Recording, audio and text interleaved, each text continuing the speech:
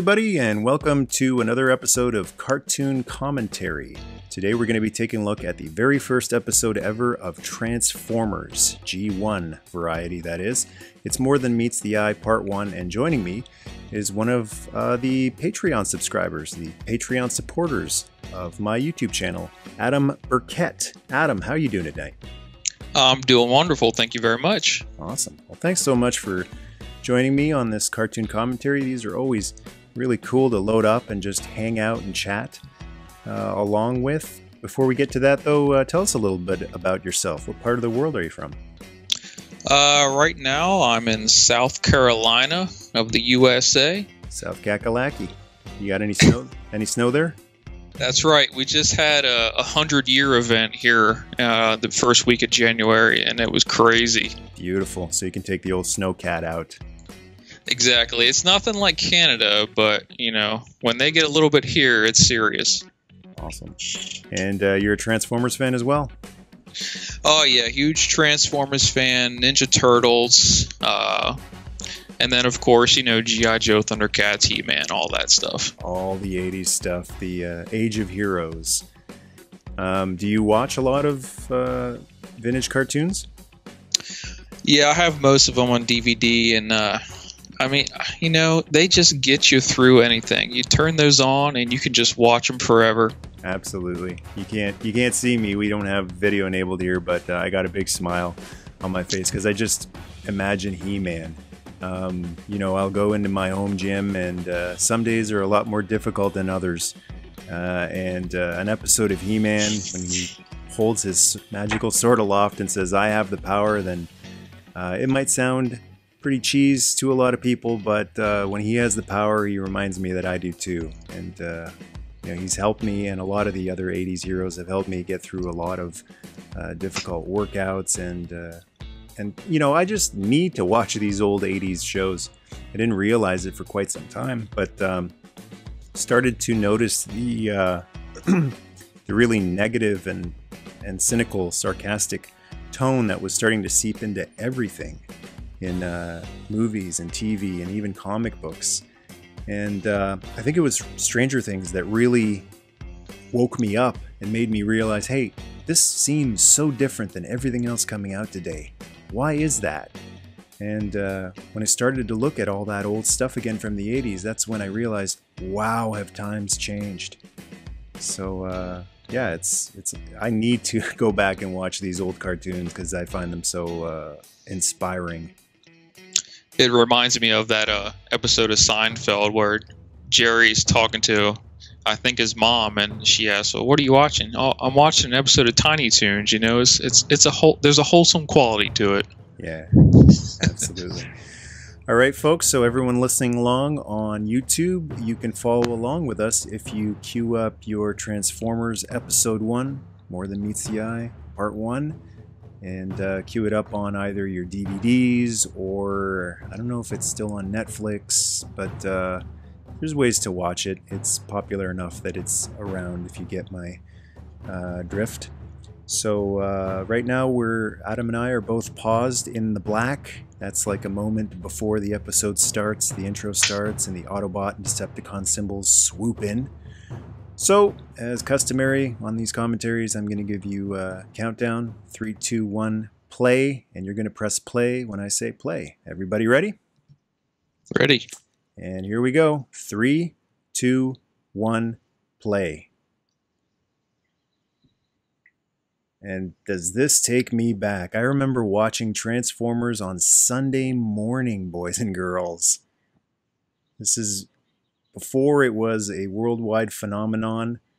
It was just this odd curiosity, like, what is this, transforming robots? And I had a little bit of exposure to giant robots with the Force 5 cartoon they used to play here in North America. It was an adaptation of some Japanese anime, Voltron, the non-lion version, as well as Grandizer. So that had gotten me interested in giant robots, but Transformers was just something completely different. Even this, we take a look at this opening shot of Cybertron, it's so beautiful and artistic. It is a beautiful drawing. And it really does feel more like an anime than a lot of these old 80s cartoons. They get accused of being toy commercials. And yes, that was one of the purposes of them, but it feels to me like so much more effort is put into this than was necessary. It just seems like you got a lot of creative people working on this, and instead of doing the bare minimum, like on some cartoons, I get the feeling maybe Mask is one of those where maybe the bare minimum was done in order to just sell the product. This to me feels like very creative people who said, let's run with this, let's create a legend instead of just let's get let's get this over with. Yeah, I definitely get the anime feel. I'm not sure. I remember Hasbro, they worked with Takara in the beginning to get the Transformers going. I think they might have done it in Japan. Takara, yeah, they started it. And I like it's a small attention to detail, and sometimes they didn't have the luxury of going all out with some of these details just because of budget and time and resources. But I do love the fact that Wheeljack and Bumblebee here don't have their Earth forms. It's a little cheesy that they have their Earth robotic forms. Like Bumblebee has Volkswagen feet here. They tried, they tried. So I understand them saying, maybe someone's saying to the artists, no, don't change the way the robots look. You can, we'll let you change the vehicles, okay? They can look like space vehicles. And there's Bumblebee transforming into a space vehicle. But I appreciate the fact that the Autobots here and the Decepticons, the Seekers now, they transform into these pyramid-looking things. Little detail, but I like it. What I don't like is later on in the show when they go back to Cybertron and there's Seekers who have never been to Earth, I presume, and they transform into Earth jets. That's one of those little we don't care shortcuts. Yeah, but I just imagine myself as a kid, and I want Starscream to look like that. Yeah. And now finally here we are 30 years later. Now we finally have companies making the toys to look like the cartoons. Yeah. Yeah, those masterpiece Transformers are amazing. And we're just a few minutes into the episode here, but already the more adult tone of this is coming through. Rarely did anyone get really hurt bad in He-Man that I can remember. Even G.I. Joe, a lot of guys were unscathed despite, the turmoil that they would go through. Bumblebee gets blasted here, and he's in really bad shape within minutes of this episode starting. And he's the smallest, cutest of the Autobots, so if he can almost get slagged, it establishes higher stakes than most 80s cartoons were doing in this day and age. I like the introduction of the mass effect, or how you call it, mass shifting. So you can see that they change size, not just so they get around the toys. Yeah, a cassette tape is as big as a truck. It works. Yeah, I'm glad you bring that up for people who we're both very well versed in the Transformers lore, but for people who didn't follow Transformers as much, there's some ridiculousness that goes on that they just didn't have time to deal with. And it's called mass shifting, where you'll see it later on when they become Earth vehicles and objects. But Soundwave is one of the biggest culprits. Megatron here is another one, changing from a giant robot to something that's teeny tiny. And it's called mass shifting, being able to actually shrink. And then another little trick that they can do to explain away animation errors or animation oddities, like Optimus Prime, when he transforms, his trailer disappears. It just scoots off the screen. And that's called subspace. The concept is that he's able to store the trailer, or other Autobots can store things like weapons or other pieces in, I guess, another dimension called subspace. Yes, that's right. So just go with it. Just enjoy it. I just recently did a review on Tron, and I'm reminded of Tron Legacy, and I'm reminded of how many people nitpick that movie. And I read a great review on that movie that said, it's a ridiculous world. They're walking around computer programs wearing pants and drinking. So why are you nitpicking? the little details. Just go with it. So I think Exactly. it's important for, especially for Transformers, just go with it. If you go with it, then you'll really enjoy it. But if you're a nitpicker, well, not only will you not enjoy this, you won't enjoy anything. Yeah, you mentioned the animation errors. Oh my gosh. There, if you go on TF Wiki, I mean, you will see a huge list where everybody's compiled just every little thing, and there's dozens and dozens of errors. Yeah, turn it into a drinking game, or if you're straight edge like me, bite the donut game. You definitely don't want to eat a donut every time there's an animation error because you're going to put away a lot of donuts. Um, but here's the Autobot shuttle getting attacked by the Decepticons. Again, this is all raising stakes. Transformers G1 is as cool as it turned out to be. I think because of these first couple minutes, you don't need a while to get into it. They're right off to the races, so to speak, right off the bat. Yeah, you have that epic war feel right from the beginning. You know what's going on with the Decepticons and the Autobots. And I also like how they establish the Autobots as, they're not your typical heroes who smash the villains, who thump them like He-Man would often do. Not to rag on He-Man, I loved He-Man. But He-Man would thump the evil forces of Skeletor repeatedly, and G.I. Joe would thump Cobra. In this, you got the Autobots running away from Cybertron because they've basically lost the war. So, or stalemate. So I like the fact that the Autobots weren't the clear superior side in this war. Later on in this three-parter, we'll see Optimus and Megatron fight, and Megatron beats Optimus on the bridge. Yeah, there's maybe a little bit of chicanery there, but it wouldn't be the first time that Megatron just plain overpowered Optimus. That was one of the best errors there. Optimus yells attack in Megatron's voice. Yeah, when you look back at it, it's really impressive that they got as much right as they did, because even though for a lot of people these are all household names, at the time I could literally see the voice actors say, or even the animators or the sound editors going, which one is this? Oh, that one's Optimus. Yeah, that's his name. Like, this was all new to everybody, and it could be quite overwhelming when you think about it. There's like 18 Autobots just in the original expedition party to Earth. Yeah, that sounds about right. Yeah, I couldn't imagine keeping track of all these characters. It's a lot of names and a lot of characters and attitudes to keep track of. Another thing I loved about Transformers was how unique every character was.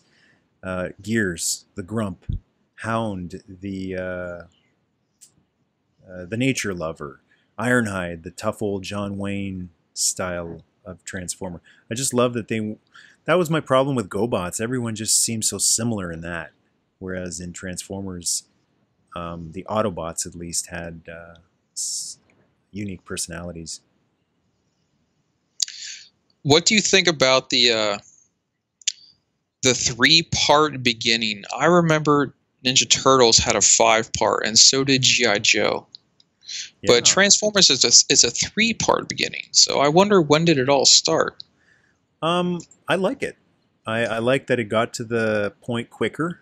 I guess you could just tack on the next 2 episodes and say that's part of the opening, make the 3-parter or 5-parter. I personally liked it because even though I like the G.I. Joe 5-parter, and they would do that a lot, like when G.I. Joe or Transformers after the movie, they did a 5-parter. 5 Faces of Darkness, and G.I. Joe would have their Arise, Serpentor, Arise. Those are great, but they sometimes feel like they're dragging. It works for the most part because there are so many characters that you can keep cutting to, and it's not the same characters. But just to compare a 5-parter to a 3-parter, I like how concise the Transformers 3-parter feels. I love the intro, either a 5-parter or in this case a 3-parter. I think the way they set it up, it's the best part of the whole series, just the first few episodes. Yeah, it really makes the Decepticons seem like parasites. They've sucked Cybertron dry. They're on a new planet, and they haven't missed a step, even though they've been on ice in stasis for I can never remember how many millions of years. Um, but that was another cool aspect of it, the fact that they've been here all along. Even though they seem like they're futuristic, they're actually ancient. It's kind of like Star Wars, right? A long time ago in a galaxy far, far away. Exactly. And then you have Beast Wars too, which is part of the G1 canon. Yeah, that was mind blowing when it didn't seem like it at first, but when they tie in to, I don't know if we should spoil it. Maybe it's been long enough, but my mind was blown when they revealed the tie-in to G1. I just did the Orson Welles clap because it was so well done. Yeah, Transformers and Earth, they go way back, and There's, they kind of try to display that in the movies too. yeah, there's good old Casey Kasem as Cliff Jumper. I just love that the radio guy Casey Kasem is the big, well, the little rambunctious Cliff Jumper, one of the most not bloodthirsty, but war thirsty Autobots on the team. And that's one thing I really liked about this original lineup.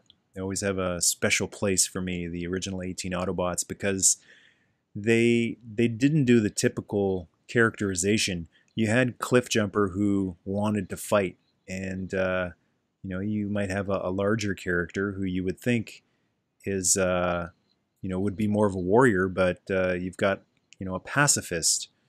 Like let's say Mirage wants to go home more than he wants to fight. He's just there because he's, I don't know, got enlisted or drafted or something. Yeah, that's another great thing about having so many cars is there's so many personalities they could fit those in. Mm-hmm. This is a great scene right here. Hound just wants to do his job. He's surveillance. He's a spy. And Cliffjumper just bollockses this all up because he just he wants to take a pot shot at Megatron. I think that's the scene right here. All these great little hidden things that they couldn't work into the original toys, but you better believe the new, especially the third-party Masterpiece toys, they love to include things like the little wrist satellites and all the little extra gadgets. And like that jet display right there on Soundwave. Yeah, I really like those little touches. It adds variety to the toys because there's Cliffjumper's big cannon. And the great thing about this is Hound doesn't really try to stop him.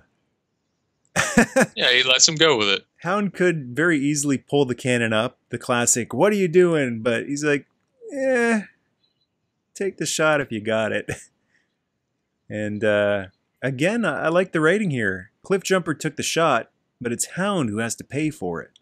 So there were always these little lessons in here, accountability lessons. And it's an important lesson, I thought, for kids and even adults, that, Cliffjumper did something here. He had an itch to scratch, and, he wasn't the one who had to pay for it. It was actually Hound that ended up getting blasted. And here we have a drone before drones were even thought of. Mm-hmm. And that's one of the things that's kind of cheesy. He just sends his laser into the air. It's like, that's awfully handy. And Cliffjumper takes care of it easily because he's a warrior. I think that's actually his, and there goes Hound. Man, he really wiped out. The Autobots and Decepticons, they all had functions on their boxes and their cards. And I believe Cliffjumper is listed as a warrior, which is kind of funny because he's, again, one of the smallest. I love the commercial bumpers too. Oh, fantastic. Miss those too. Same with G.I. Joe. And also when they're cutting from one scene to another where they would have the da-da-da-da-da. Mm-hmm. You could just imagine the cereal commercials and the toy commercials that are going to come on after that. Yeah, it's something I really miss. And I didn't grow up on those original old serials that George Lucas grew up on and influenced his Star Wars in the 80s. But I do miss the influence of those serials. I think we've gotten really far away from Those just fun-hearted. And now there's a tow truck there. Is that Grapple? Calls him Uh, Holler. grapple, hook, hoist. It's hard. Yeah, that's one of those. Grapple wasn't part of the original lineup, and what's he doing there? I don't know. Cliff Jumper calls him Holler, but that's just one of those things where they didn't know what the thing was going to be called until, maybe sometimes weeks before the box art went into production. Reflector is an awesome character Yeah. and an awesome toy. Yep. So there's some great third-party offerings of Reflector now. I've never heard you specifically say which is your favorite G1 Transformer or slash toy. Man, so many to pick from. But Optimus and Ironhide always come to mind. Just always like those two. Optimus for just being the virtuous hero that he always was, the peaceful warrior. If you've ever heard that term, I think in terms of pop culture, Optimus, he fits that term to a T. Doesn't want to fight, but has to. And then Ironhide, just because, he's the John Wayne of Transformers. And interestingly enough, voiced by the same guy. Oh, wow. Yeah, Peter Cullen voiced both of them. I'm more of a Decepticon lover myself. I love Frank Welker and I love Soundwave also. Yeah, yeah, absolutely. Frank Welker's absolute legend. If you look at his IMDb, you'll be shocked at just how many iconic characters he did. He did Slimer as well, and lots of Transformers. Lots of range there. He was on Scooby-Doo. He was, the blonde-haired guy on Scooby-Doo. What was his name again? Yeah, I forget. And Scatman Crothers as Jazz, another one of my favorites. So cool. Hey, baby! Jazz and Blaster just go hand in hand. They really embrace the Earth culture. I feel like if there were flat actors, I mean, this show would have just died. Yeah, I agree. Mask. I like the Mask toys. I try to watch the cartoon every once in a while, but that's a perfect one to contrast with Transformers. The voice acting is just not there on Mask. They don't even sound like actors to me. Their readings are so dry and lifeless. It just really sounds like people they grab from the hallway. Like, hey, hey Jim in accounting, do you want to read a line here? Do you want to be Hondo McLean or whoever Buddy Hawks? Even Matt Tracker, the main character on Mask, is so dry, almost monotone. I think if they had invested in better voice actors like on Transformers, if they had hired the Sunbow crew, it would have been a much different story for Mask. There's Spike showing just how brave he is. Superhuman Spike punching a Transformer. I like that they don't go overboard with the humans here. Like Spike tries to hit him and does nothing, and then Sparkplug is able to push Rumble away, but he's not giving him a hip toss or putting MMA moves or anything on him. They firmly establish here that the Decepticons are the dominant force here, and the humans are the damsel in distress. It's really Optimus's only Achilles heel. There's quite a few times where he's going toe-to-toe with Megatron, and it's because he turns his attention to the humans that he loses the fight, which, I think makes him the hero that he is. Definitely the sacrificial, honorable hero. You got Grimlock, who'd just as soon step on the humans just to get him out of the way. And Grimlock is cool, but Grimlock is not someone, I think kids should be really looking up to. Maybe as you get older, you can appreciate how cool Grimlock is, but I don't think having an attitude like Grimlock is going to get you through a real life. Well, they show that he was built with a small brain on purpose, so Yeah. That's okay. Now we've got a little montage here of everyone pairing up and fighting. Some of these long shots are funny. It just looks more like they're dancing than fighting. And the Energon is going up. Beautiful effect on the Energon cubes. That takes a lot of time, and light passes, because this is all old school hand painted animation cells, and whenever you see something light up like that, it takes a lot of passes in order to get it to look lit up like that. And they do actually shoot each other, unlike G.I. Joe. Yeah, that was one of the advantages of having the characters be robots. You can take a shot in the shoulder or the abdomen or the back. Whereas on G.I. Joe, there's just a lot of dodging or collateral. You know, something would blow up behind and cause someone to roll. And here, Optimus Prime, again, they're not, you know, the current term is the Gary Stu or the Mary Sue. They're not making Optimus Prime like Superman. He can't lift the thing. And you know, you would think he'd be able to pick it up over his head and say, okay, there you go. But yeah, they give him limits, which again is important for a good character. Plus, he is floating in the water, and it would be pretty hard to lift a giant grid. Yep. And so we saw a little preview of what's to come, and that's another nice thing about these classic cartoons. About 22 minutes and you're done. And we exciting episode. Can't wait for the next one. Yeah, great intro. Just scratching the surface here, and I can see why this took off, because yeah, it just feels like, wow, we didn't see anything here, but we saw, you know, so much great action, great character development. This is how you launch a property. And they didn't, even though a lot of stuff happens here, it doesn't feel like they overdid it. Like, I think the important thing for this episode is that the Autobots didn't win. The good guys didn't finish the episode by thumping the bad guys. It actually looks like the bad guys may win the day. And that's something that you use to hook people. Like, uh-oh, I gotta tune in.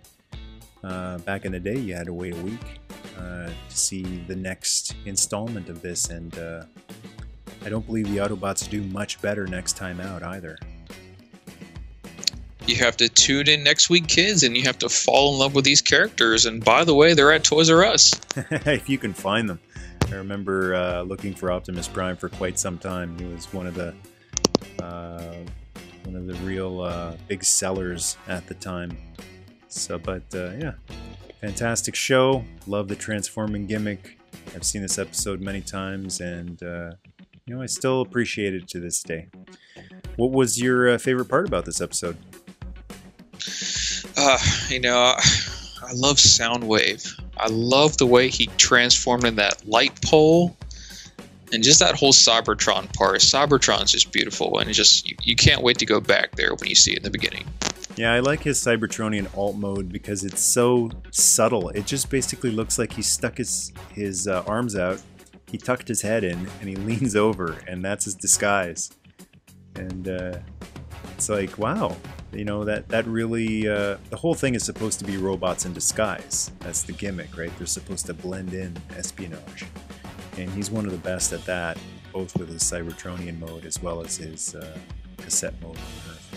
You get it and you buy it right from the beginning. Absolutely. Well, that's Transformers Episode 1, and we'll be back shortly with Episode 2. So, Adam, I want to thank you for joining me tonight on the commentary, as well as supporting the channel with with Patreon. Very happy to do it, Mr. Mercy, and namaste. Thank you very much. Thanks everybody for listening. If you're interested in supporting the channel as well, head over to my Patreon page in the show notes. If you have a comment about the first episode of Transformers, or any other one for that matter, scroll down and go to town, and to join the tribe, hit subscribe. Nerdmaste.